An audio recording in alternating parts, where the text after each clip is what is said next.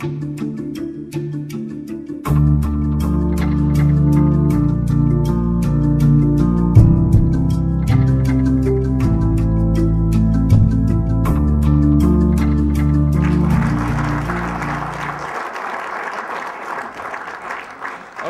let me talk first about why do we need enlightenment. The most important thing is most African countries, except Mauritius, are considered to be what you call failed states or failing states. And what we call failed states are states that cannot provide essential human development and human security services to their population. When we talk about human development, we talk about education, we talk about health, and we talk about a much more fulfilled, longer life for the population. When we talk about human security, a life free of menace, freedom from fear and freedom from want. And when we say freedom from fear and freedom from want, we're talking about issues like gender-based violence, violence against women, rape, harassment, domestic violence, violence against children, and of course, generally the lack of security in any given situation.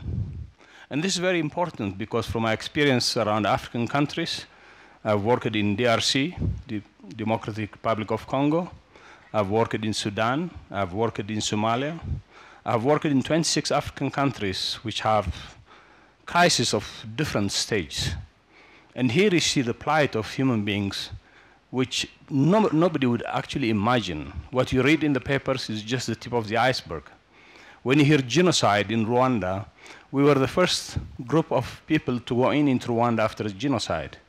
800,000 to 1 million people died, and the corpses were still on the streets. But when we went out of the airport, there was a big banner saying, "It's illegal to kill people." So much so people had lost their consciousness and their humanity. So the problems we have are, of course, immense, and the solutions they need are equally need to be strengthened. So if a state doesn't fulfill what you call the material well-being of citizens, if there are international influence where states fight each other, if there are types of regimes that are not amenable to the participation of civil society, and of course, do we build a country or do we build a state? The country being the leaders and the population, the state being very often only the leaders. So the beginning of enlightenment is what we call purpose in life.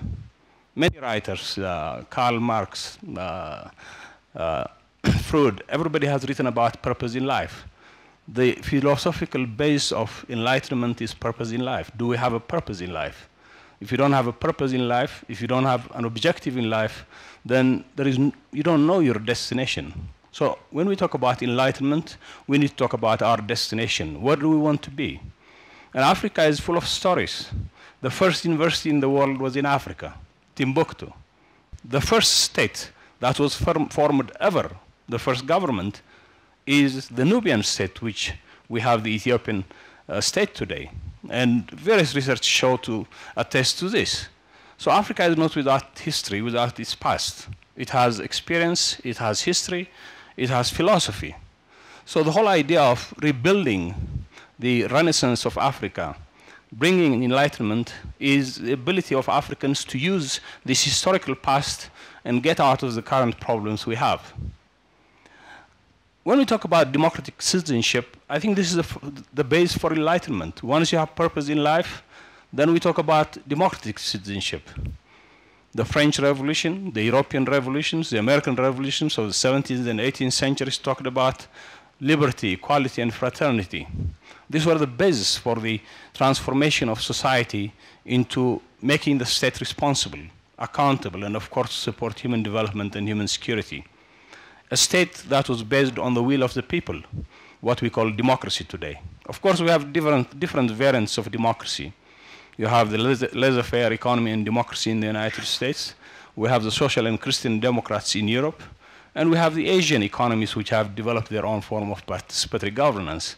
But the most important thing that we need to see is the will of the people coming at the priority.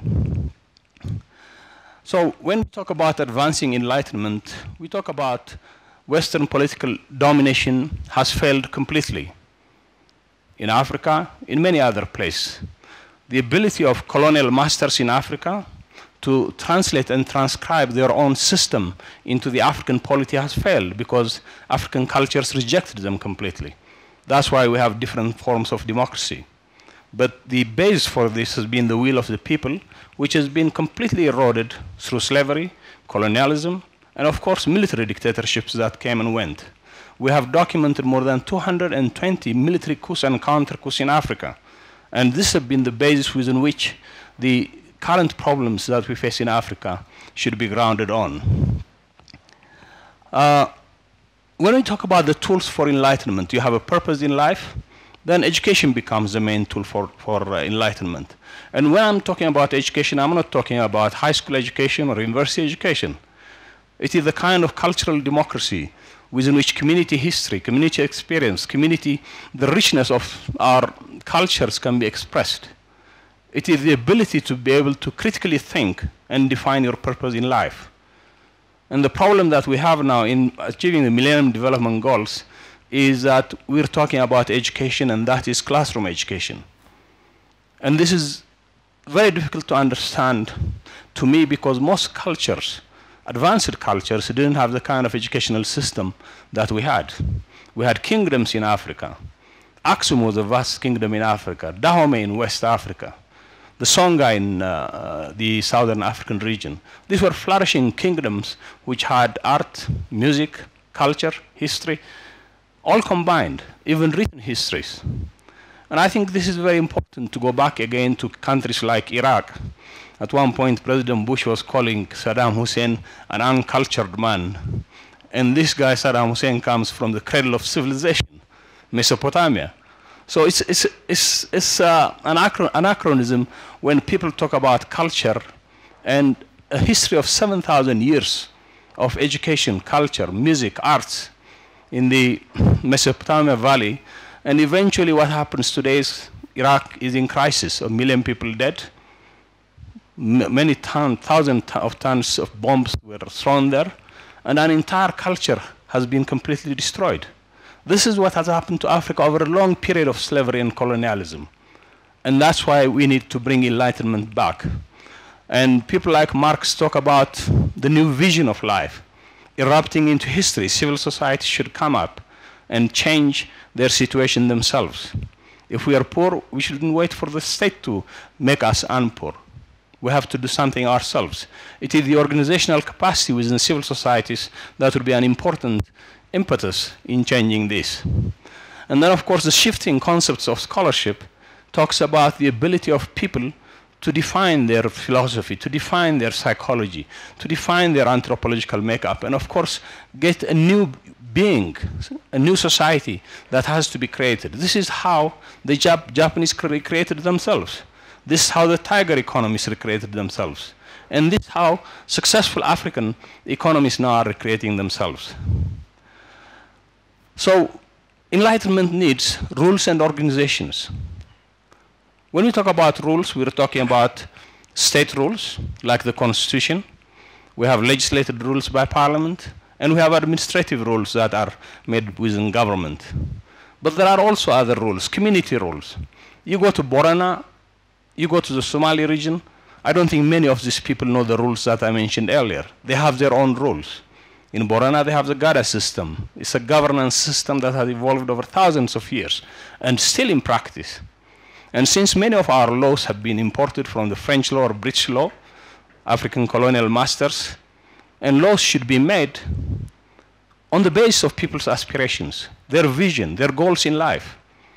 And these laws that have been copied from the French and English penal and civil codes are laws that have been developed using the aspirations of the Scottish Enlightenment, the French Renaissance.